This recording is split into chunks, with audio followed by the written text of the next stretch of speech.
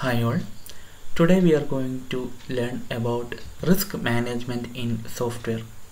So first we have to learn about software risk and its types.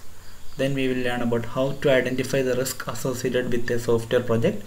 After that we will learn about the risk management strategies and RMM plan, risk mitigation, monitoring and management plan, which is used for identifying and resolving the risk associated with a software product. So first we will learn what is a risk. Risk is any unexpected happenings occurred which may lead to the failure of the software. It can be a business risk, it can be a technical risk, it can be a product based risk or a process based risk. Any problem which may cause a loss or threaten to the success of the project is considered as a risk. Risk management is the software engineering practices which is used to resolve the risk. That means the processes, methods and tools used for managing risk in a software project. Next is the various categories of risk associated with a software project. First category is project risk, which may affect the schedule of the project being developed or the resources associated with a project development. Second one is product risk, which may affect the quality or performance of the software product being developed. And the third one is process risk, which may related to the managerial and technical procedures and strategies followed to develop our particular software product. And the last one is business risk, which may affect the developing organization or the organization which is procuring the software. For example, if a company is developing a software for a bank, then business risk will affect both the bank as well as the developing organization. The second category of risk are non-risk, predictable risk and unpredictable risk. Non-risk are those risks which can be exposed after careful evaluation of the project plan, the business and technical environment in which the project is being developed and other reliable information sources. So when we are receiving the user requirements and the system design, a experienced developer or a experienced project manager can identify some sort of risk. Those sort of risks are called as non-risk. And if a project manager can identify some risk from his previous project experience, then those sort of risks are categorized as predictable risk. Unpredictable risks are those risks that are extremely difficult to identify in advance. We can identify only when it is happened or it is occurred. Next, let's see some real-time case studies of the risk associated with the software project in different risk types. First risk type is the technology type. The possible risk that may occur is the database used in the system cannot process as many transactions per second as expected, or the reusable software components contain defect so that it cannot be reused again. People risk type may have the possible risk like key staff are ill or they got some other commitment and they are unavailable at a critical times during development, or the required training for staff is not available so that the new engineer cannot do the work as per the expectation, or it is impossible to recruit staff with the skills required. Organizational risk may like the organization is restructured so that different management are responsible for the project, or the organizational financial problems may force reductions in the project budget. Tools risk type may include the code generated by software code generation tools are inefficient, or the software tools cannot work together in an integrated way. In the requirements risk type, the customer may not understand the impact of changing requirements and he may tell some requirements in the mid of the project, and this may require some major design rework which may lead to the failure of the software product. So requirement risk contain these sort of possible risk, and the estimation risk contain the time required to develop the software is underestimated, or the rate of defect repair is underestimated, or the size of the software is underestimated. So these are the possible types of risk associated with the software. Next we are going to learn about how to minimize risk in a software project. Risks are a combination of uncertainties and constraints associated with a software project. So if we plot a graph of this as uncertainty deployed in the x-axis and constraints deployed in the y-axis, then at any point of time the area below that particular point is considered as the amount of risk involved. So our main aim is to reduce the risk level or to make this line to a smoother curve. So curved line indicates the acceptable level of risk depending on the project.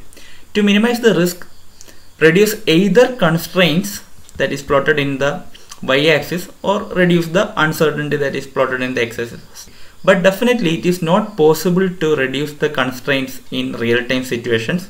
So the only possible method is to reduce the level of uncertainty. And remember, it is difficult to achieve a software in which all risks are eliminated. Even though we are resolving the risk, there is still a chance of having some other risk which is unresolved. So effective risk management process are followed to minimize the effect of risk. The risk management process consists of 4 phases. First step is to identify the risk associated with that software product. Then we have to assess the impact of each of the identified risks, that is how it will affect the development process or how it may lead to the failure of the project being developed. Next, we have to control that particular risk. It is not possible to resolve all the identified risks, so we have to try our level best to reduce the impact level or to control the risk being identified. After that, we have to do a proper reviewing measure so that the risk impact may not be increased in time. Next, we are going to learn about the software risk management activities proposed by Boehm. Boehm categorized the risk management activities into 2: risk assessment and risk control. In risk assessment module, the system analyst or the project manager has to identify the various risks associated with the project and analyze its impact and prioritize it. In the risk control module, he has to prepare a risk management plan, and based on that plan the developers has to do the risk resolution strategies. So we will learn all these 6 phases in detail. First phase is the risk identification phase. Identifying the risk in a software product is not an easy task. One of the strategies used in software industry is to make a checklist of common risk areas of software projects, or by examining the organization project repository of previously identified risk in the previously implemented projects. And based on that, we can identify the risk associated with our particular project. Of course, there may be still some risk which is unnoticed. Those risks which are left unnoticed are termed as unpredictable risk, because unpredictable risk cannot be identified till it occurs in our project. After the risk identification phase, the project manager should do the risk analysis for each of the identified risks. During the risk analysis phase, the project manager should categorize how much loss the particular risk can cause to the project. Based on that degree, he should prioritize the risk like low, moderate and high. Next is risk control phase. In risk control phase, we will create a plan for each of the risk item. The plan may contain how to resolve the particular risk or how to minimize the impact of the identified risk, and we will create some avoidance strategies or some risk impact minimization strategies in our project. And next phase is risk resolution. All the strategies or the methods that we defined in the risk management planning is implemented in this phase. Risk monitoring is, after resolving the risk, we have to keep track of our project, whether the risk may cause again or the risk is still under control or not, like that. So risk monitoring is a continuous process during the entire development time of a software product. So these are the 6 phases associated with risk management in software. Next, we are going to learn about RMMM plan, which is risk mitigation, monitoring and management plan. Risk mitigation means identifying the risk associated with a software product. RMMM plan describes the process of assessing risk that may occur during development. It is important to consider the risk associated with a project as it helps in determining ways to manage them when they occur. Every company follows different RMMM plan structure.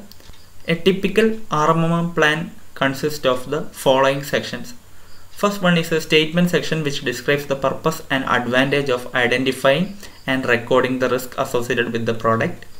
Second one is the objective, which describes the activities, procedures and strategies that are followed to manage the identified risk.